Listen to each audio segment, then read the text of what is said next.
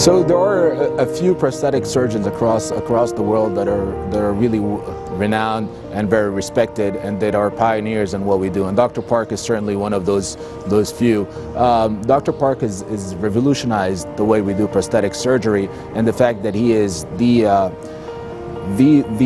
forerunner and the pioneer in terms of doing prosthetic surgery as an outpatient with minimal anesthesia and allowing patients to go home the same day. What I heard, what I say, your presentation to do the penile implant on the local anesthesia, that is amazing. So I admire you. You can do that, you know, in your office, and I think that's really serve the patient from different way, financially and the convenience, and of course you do this effectively. I think that's really outstanding.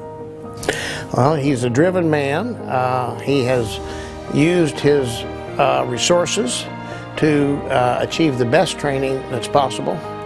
And he not only got the best training by spending almost a year over here shadowing big-time implanters, but even now he's spending a lot of money traveling the world to go to conferences to continue his education. So not only does he have excellent surgical skills, but because of this dedication to his field, he has developed an excellent educated mind. Well, the thing that impressed me so much about Dr. Park is that he quickly became one of the leaders in all of Asia.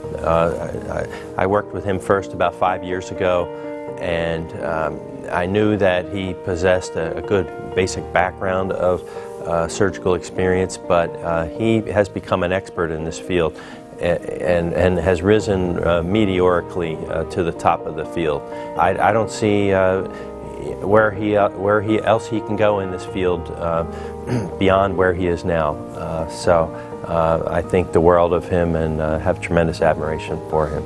Now, what's great about him is his complete philosophy about the way he treats and handles patients, and that he has an extreme good judgment and experience to bring when performing an operation on a patient. I think those are important qualities to have when you're a doctor and you treat a patient. I think his philosophy is outstanding, and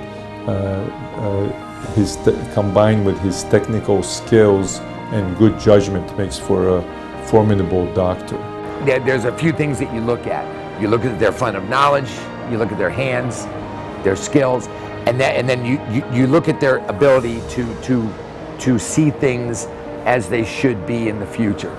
He's a guy who had all three things, and all three things at the highest level. The guy really is, he's the future of prosthetic urology that I see, and I've seen a lot of them.